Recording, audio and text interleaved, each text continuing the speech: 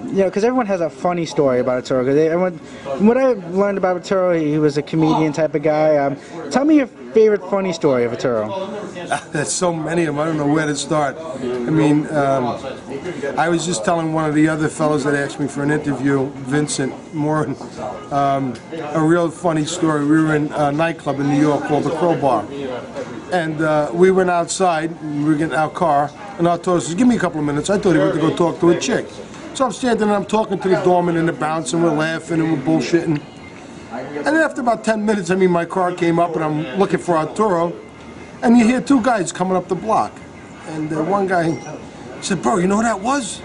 He goes, no. He goes, that was Arturo Gatti buying all the homeless people hot dogs. He was down the block at a hot dog wagon, eating hot dogs from a wagon, 3 o'clock in the morning, and there was about 15, 20 people. They were laying around like they were panhandled by the clubs. Arturo says, I won't give you money, but I'll feed everybody, come on. And they all lined up, and he was buying them 2, 3, 4, 5 hot dogs each. And it was just, you know, I'm looking for him thinking he's scoring a girl. In the meantime, he's feeding the homeless people down the block. Now, did he pay the extra 25 cents for the sauerkraut, or? Don't suggest my friend was cheap. He would have bought them steaks if he was at a steakhouse. Yeah, they don't have many steak stands there. But tell me about like some of the things. Like, were you around him in the gym when? He used to pull everybody's shorts down. Yes, I was asking about that. Yeah, tell me about that. He did that to quite a few people. While they were hitting the speed bag, they'd be standing hitting the speed bag, getting all into it, not to come over. And the guy'd be wearing a jack strap, and he'd yank his shorts down. And they'd chase him around the gym. I mean, that's just some of the funny stuff. Oh my God! One time we were out eating Chinese food after the Mickey Ward's second fight he won. We went out to eat Chinese food, and they gave me a bowl of soup. It was so freaking hot I couldn't even touch the bowl. And the soup was boiling hot. Arthur goes, "You gonna eat that?" I said, "Bro, it's so hot I can't even touch it." He goes, "Yeah, let me see." He took a little scoop of it with the spoon. And then the rest of the food came, and I'm talking to the waiter. I turned around, and I don't know how he did it, but he ate the entire bowl of soup. He goes, "You weren't going to eat that, were you?" I looked at the bowl, it was empty. I started laughing. He goes, "Man, it was good." Bro, I wanted the soup. What do you think I ordered for him? I'm not going to eat it. You know, I know you know, you seem like a pretty smooth guy. Great Arturo Gatti, how he was like smoothness with the ladies. I mean, was he able to like?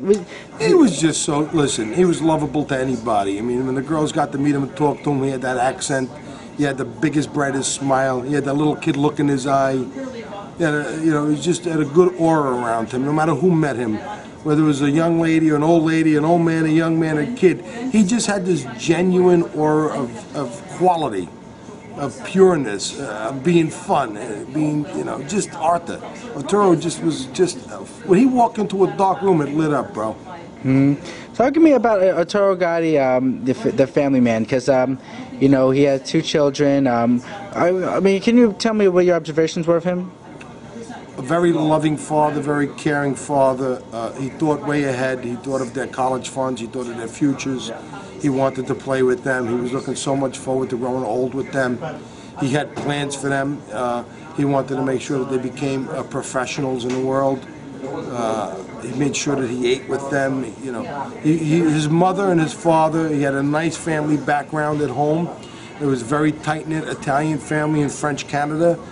They spoke French, they wrote French, they spoke Italian, they wrote Italian, they spoke English, and a few other languages. I believe Arthur spoke about 4 languages. And his family bond was extremely tight.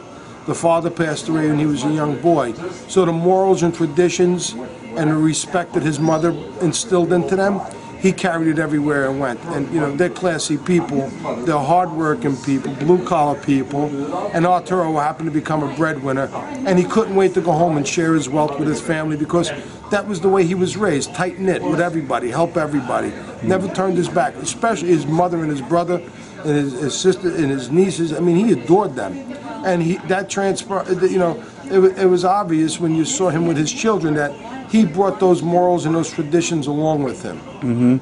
Just a great guy. Talk to me about, does it hurt you sometimes? Is it hard for you to detach yourself emotionally from the detractors or the doubters who say that he did it? No, honestly, listen, they're ill-informed, but you know what? Either way, even if they did talk positive about it, to detach myself emotionally is almost virtually impossible.